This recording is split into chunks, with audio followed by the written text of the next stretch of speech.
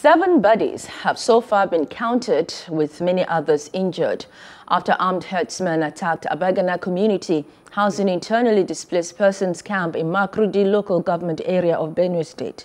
Governor Samuel Otom, while addressing angry youth who protested and blocked the Makurdi-Lafia road with the dead bodies, called on President Muhammadu Buhari to live up to his responsibility of protecting Nigerians.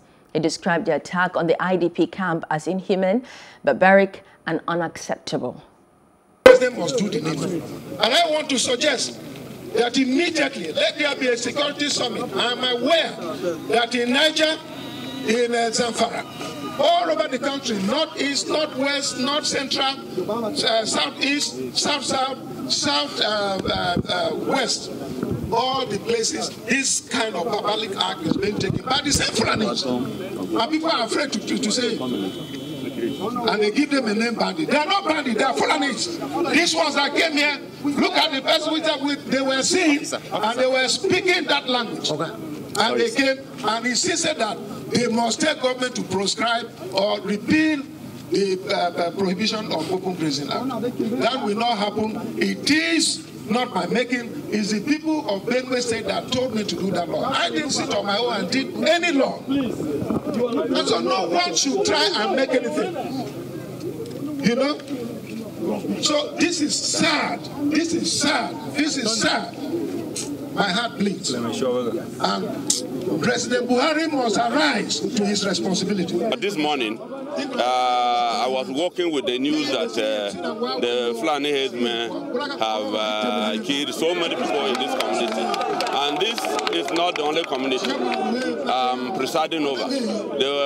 Recently, just about 5 days ago, they killed so many within the same community. And they have been killing, there have been so many killings, and we, as a community, we say this should be the last killing. Otherwise, we go to self-help. This is Abagena. And yesterday night, they called us that the Fulani people have invaded. My sister is here while I was in Agan. This didn't happen exactly some few minutes to 12. Before the information reached the community, it was already 12 o'clock. So it is sad. And what I want to tell the president is that he should arise as how the governor is telling him. That he should arise to his responsibilities. This is sardonic. We are not happy any longer. Like, for instance, I would like to blame our governor in some extent that he has collected our weapons. He has collected our weapons since the history of the Thief nations. No tribe and nobody has ever defeated the Thief people. But because the governor has collected our weapons, now we are helpless.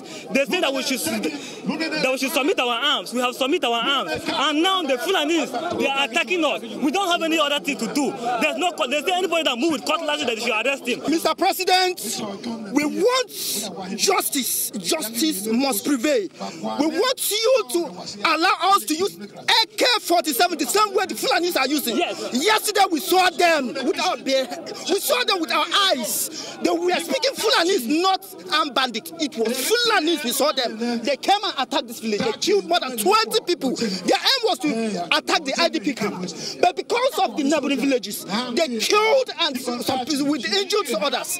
Some are at the hospital right now. Mr. President, if you know you are in power, if you know you're the president of this country, we voted for you, and you must rise and do something. Else, we'll do our best. Hello. Hope you enjoyed the news. Please do subscribe to our YouTube channel and don't forget to hit the notification button so you get notified about fresh news updates.